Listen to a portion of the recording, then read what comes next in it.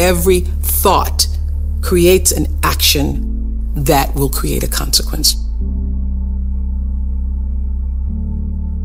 There are a lot of things that are beyond our control, but what you do have control over is how you react to whatever happens in your life.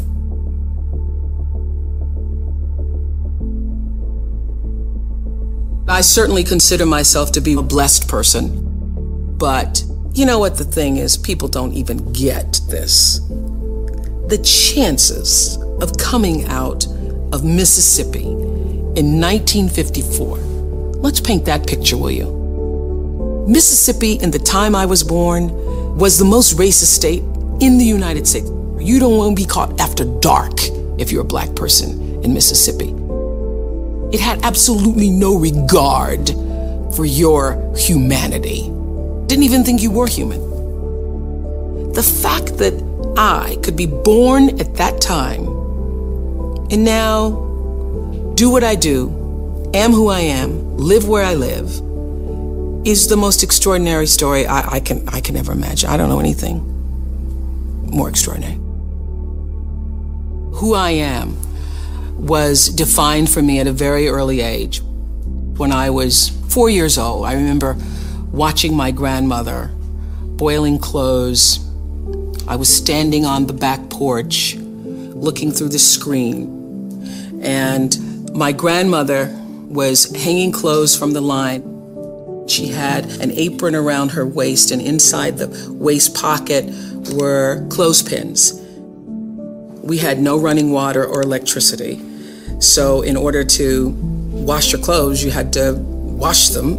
And my grandmother did in a big boiling pot. She would boil them to boil the clothes clean. And as she would hang the clothes on the line and take the clothespins out of her pocket and then put a couple in her mouth, she turned to me and said, "Oprah Gail," talking through the clothespins in her mouth. "Oprah Gail," my middle name, "you better watch me now. 'Cause one day you're gonna have to learn how to do this for yourself." And a voice inside me, a feeling, I think of it now as a voice because it was so strong, said, "No, Grandmama, I won't." And I felt in that moment watching her that this will not be my life. My grandmother's dream for me, as was all of my relatives who were my caretakers, their dream for me was that I would be like them. My grandmother was a maid. My mother was a maid. All of my aunts were maids. And so they thought that that's what I would be. And my grandmother used to work for a family, a white family, and in taking care of their children and nurturing that family, she thought that they were good white folks. And she used to say to me, "I hope you can grow up and get yourself some good white folks." In those days, being good simply meant you don't call me the N-word, you give me some level of respect. I still have to go to the back door, and I'm still treated as a second-class citizen, but I'm not degraded personally by you. So she wanted me to grow up to have some good white folks, and I often think that I wish she had seen that I did grow up to get a lot of good white folks working for me. She would not have believed it. The life that I lived, my grandmother would not have imagined possible for me. There is a flow. There's an energy field and a flow. That is also happening with us as human beings. We just haven't figured out what that is yet or how to channel it. But that is definitely going on. There's an energy field. There's an energy flow that I strongly feel in my own life. And I know lots of other people who do. You're either in flow or out of it. And if you're in flow, it's like this. It's like this. All the time, it's like this. It's like flowing with the stream.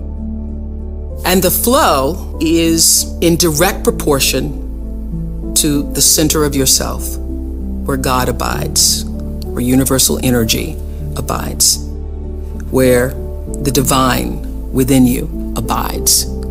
How far you are from the center, from the divineness of yourself, from your connection to source energy, that which created you, is how out of sync you are with your life, regardless of what you call it. When you can align with that, nobody can touch you. Gary Zukov calls that authentic power.